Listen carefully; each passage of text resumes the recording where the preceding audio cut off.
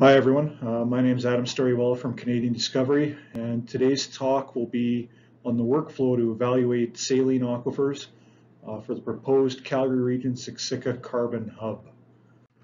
So a good place to start is kind of using Quest as a proxy and hopefully take some information out of that. So just as a background for those who aren't aware, Quest is a project up by Edmonton. Kind of the prototypical CO2 injection project in Canada. They're injecting approximately 1.2 MTPA, so the project should last for 30 years. The reservoir is a basal Cambrian sand. We're looking at a reservoir that's around 40 meters thick with a really high net to gross ratio and excellent reservoir quality, 17% total porosity on average, and up to 1 Darcy of permeability. And just as an aside, the Gen 4 simulation report that exists on Open Alberta, it's a great resource for understanding injection into an aquifer and what types of phenomena we can expect to see. This is a snippet also from Open Alberta, where there's a multitude of project information on this. And this is just really highlighting where the wells are placed in the field. There's townships of greater than 40 meter thick reservoir in the basal Cambrian sand. So we're talking about an aquifer that's very thick, very high reservoir quality. We think it's Shell thinks it's very laterally continuous, and it's an excellent target for sequestration. So a big takeaway out of here, for us and what we use in our workflow going forward is how big can a plume get? So contained in that simulation report, there's a multitude of simulations that have been run in scenarios. And the point kind of here that I'd like to draw everyone's attention to is, on a 3-well injection case, or injecting, 9 million tons of CO2 per well, we're looking on the high end of a plume that could be 7 kilometers in length. So, call it 3 miles, 2.5, whatever the case may be, in each direction per well. The plumes start getting pretty big, and this is the P90 scenario. The P50 is less, but this just gives us a flavor for how much volume of rock do we need to see in an aquifer if we're going to be evaluating it for sequestration of CO2. So takeaways from here, and in kind of a comparison, if we were to inject that same volume into a reservoir that's maybe only 10 meters thick, how big would that plume be? Is it 4x? Are we now suddenly looking at a plume that could be 28 kilometers in length, or perhaps larger? What if we're injecting 5 times the volume of CO2 or even more? Does the plume size affect surface facility designs, things like pipelines, compression, all those types of things? The MMV, what influence on the monitoring of the project will there be depending on plume size? CO2, or pardon me, for seismic, do we need to shoot new 3D? How big of an area do we need to look at? And then, just risk questions. What if we need to look at multiple aquifers, and what do we do if we pressure out a zone? These are all, the questions that we ask ourselves when we go into this type of work. So what is the Calgary Siksika CCUS project? Well, it's a project that's being proposed by Reconciliation Energy Transition Inc., which is an entity within Project Reconciliation, and partnered with the Siksika First Nation. The project is aiming to sequester 5 MTPA per year, so just over 4 times what the Shell Quest project is. It's targeting a 40-year project lifespan. We're going to give an overview on multiple aquifer sequestration targets, why we think that's important in here, and just as a highlight, there will be multiple sources of CO2, so it's not going to be from one facility. These facilities are going to need to be tied together. There's going to be material field development, compression, pipelines that go in place, and that's going to affect this project. So assumptions for us, kind of at the front end, we're using a back of the napkin number of $1.5 million Canadian per kilometer of new pipeline. So, we're trying to find sequestration targets that are the shortest pipeline routes from the major emission facilities. That ties directly in with compression. Simple pipe, short pipe are definitely economic benefits. We'd like to minimize well locations, plume size, and those facilities design considerations.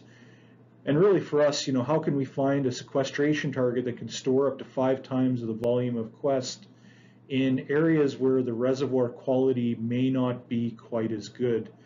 And we'll discuss, this coming up, but the lack of deep penetrations in here really, increase the risk in understanding the deep aquifer targets. So what's our process? We kind of go through, 3 stages, or, as we're looking at these projects. This presentation is really going to be focused on what we call stage 1 screening. So initial scoping of resource and making sure it fits the average criteria. After that, we go to, parametric modeling, analytical modeling, and analogy models. We want to make, estimates on how big might a plume be through simple models, injection pressures, injection rates per well. And then, finally, we know we need to end up at a detailed geologic model and a much more robust flow simulation to understand plume size and migration. So that stage 1 workflow, we're talking about what is that and what do we mean by that? So the things that we're looking at are really an in tandem geologic investigation done at the same time as a hydrogeologic investigation. So for geology, we're looking at area, thickness, porosity, permeability, while at the same time trying to understand the hydrogeologic components. So that's pressure and temperature, so we can make robust estimates on CO2 phase and density. This allows us, to determine potential storage volumes and, ultimately get good handles on storage volumes and injectivities in the areas of interest for us. Our thought process is that we can, carry these 2 things out simultaneously to try and arrive at good estimates of storage volumes rather quickly. And, we use kind of the preferred criteria on the right as really the starting points for what types of reservoirs are we looking at. What are the pressures, porosities, permeabilities, and thickness? But these we're finding are guideposts, and there's reasons we may need to look at reservoirs outside of, some of these criteria as we move forward.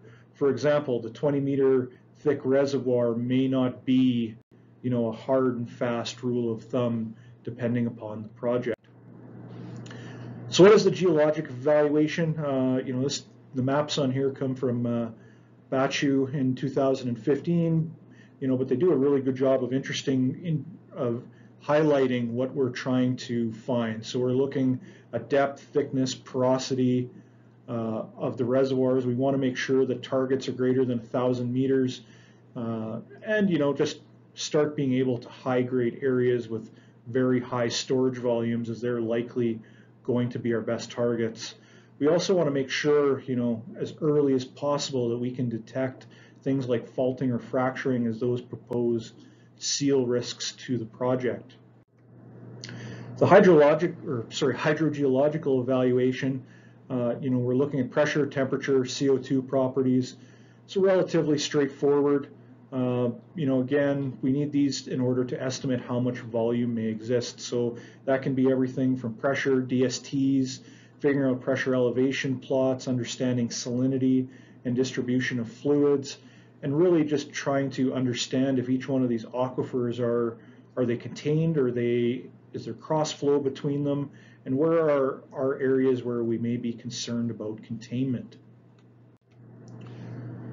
So that's the workflow in a nutshell. If we focus in on our project area, we know that we're going to be needing to look at predominantly the Paleozoic in the study area of interest east of Calgary. So that basically takes us from the Beloit down. There's lots of good regional seals in here, so we're going to make sure we highlight those. And just one comment on the basal Cambrian sands, in that it exists here. There's very few penetrations, and it makes it very hard to understand the quality of rock that exists. So a lot of this work is really deleveraging the project to find other potential aquifers that can provide viable storage opportunities if, for example, the Cambrian sands are tight, or it may not have the pore volume we expect, or whatever the case may be.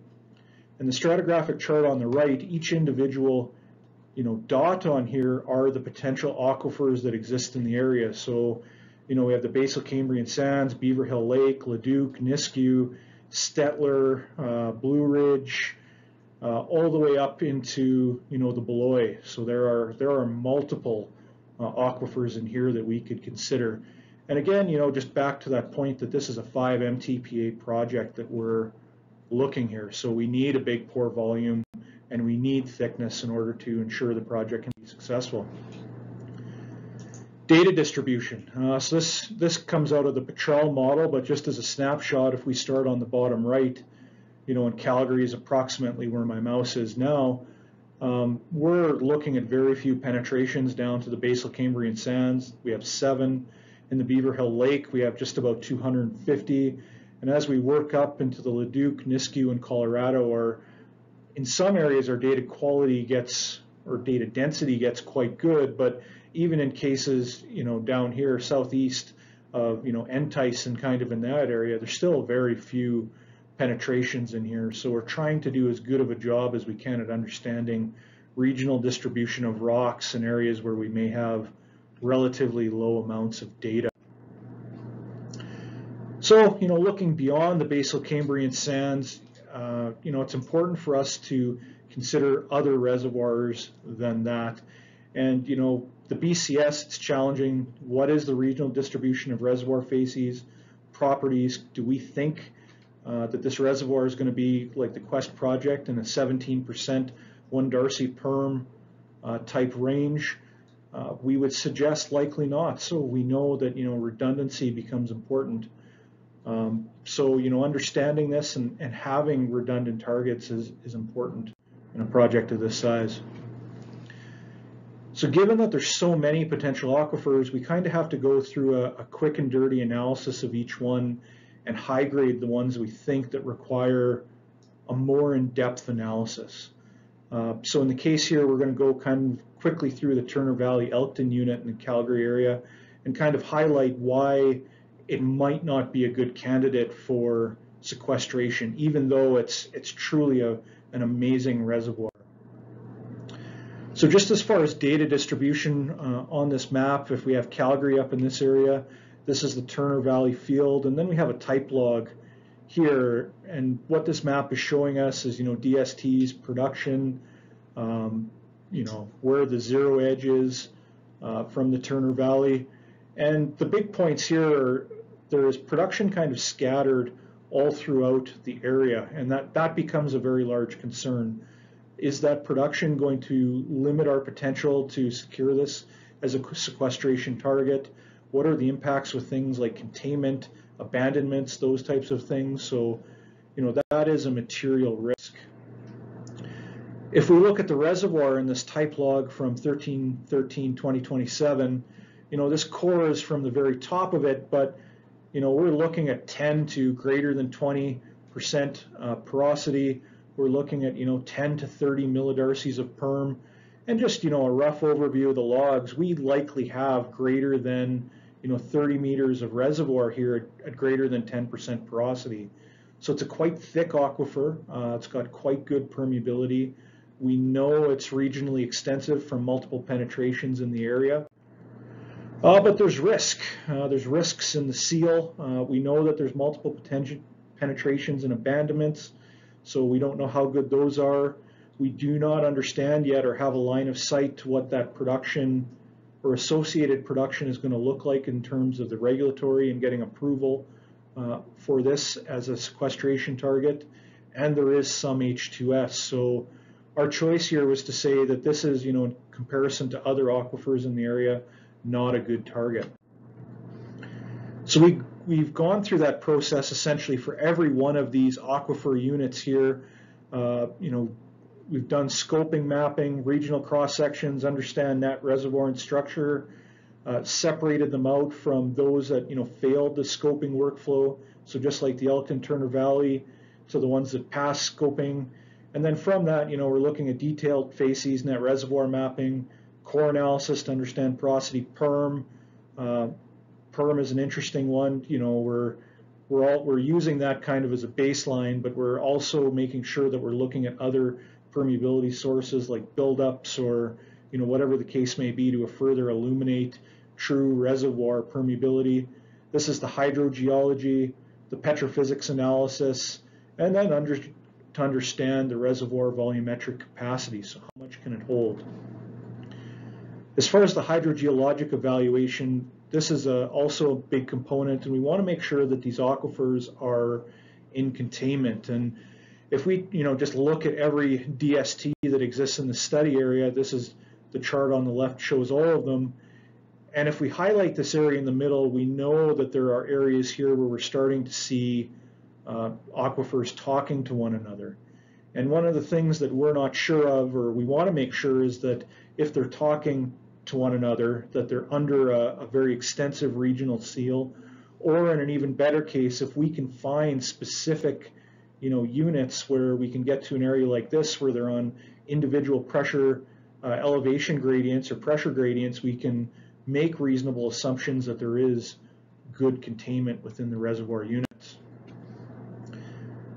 Data, you know, this is another big component of this work, especially in the Paleozoic and the carbonates, is we kind of have to take a step back and look at, you know, the well level and then go down to, you know, the petrographic and true nuts and bolts geology level. One of the things that we're concerned with, especially in the carbonates, is are we looking at rocks that they are regionally extensive in terms of porosity and flow unit distribution? What are the facies types? Porosity is important. You know, there's vuggy porosity is going to be a very different value to us than something like you know, microsucrosic texture or something like that in the carbonates. So we just want to make sure that porosity distribution is understood and that we're recommending aquifers that are regionally continuous. As far as the basal Cambrian sand with so few penetrations, one of the things that we've had to look at is going and looking at the cuttings. So, you know, we've had cuttings, you know, thin sections made. What is the mineralogy? What types of porosity can we expect? What are the pore geometries in it? Do we see things, you know, like cements that may, you know, affect permeability through time? And this information can be really used to guide what we see in often, you know, quite old or vintage, you know, petrophysics in order to understand what's going on. So once we've kind of gone through all these in this area, at least, or the area specifically in this target where we're looking at field development, you know, we kind of have 4 high-level aquifers that are quite good candidates as far as being regionally extensive, you know, having good containment within them, and, you know, just being suitable as far as pressure and temperature regimes. So in that case, we're looking at the basal Cambrian sands, the Beaver Hill Lake, the Nisku, and the lower Leduc as being the principal targets within this area. And here we just, you know, have a hydrostratigraphic chart where we're kind of showing the different aquitard systems that exist in here as well. So as far as an area of interest map and what that looks like after you go through the process, each one of these ellipses approximates, you know, the rough aerial distribution of the better quality aquifers that exist in this area. So there are many choices from here. Once you have this information, where do you want to start developing a field? Where do you want to plan a well, plan things like further testing, start looking at seismic, and how do you guide developing this project from here? So the next steps, you know, I think the next steps for everyone in the space is, you know, the Alberta Energy RFP. Is that in December 2021? We're not sure. We know we're going to need to drill a well or many, new logs, new core, injection drawdown tests, seismic, and plume size modeling. We kind of need to arrive at that relatively soon. And finally, just to close up, you know, it's risk. And, you know, projects have risk. The big risk here is that any one of these aquifers that we're mapping may not be continuous. It may not be able to support the injection volumes we're looking at. It may not have the permeability or flow capacity that's required. So we feel, you know, understanding more of the stratigraphic column becomes important. and having secondary targets and a plan to assess them throughout the life of a project is very important. So that's where we are with the Calgary Siksika CCUS Hub, initial scoping workflow, and we're looking forward to any questions. Thank you.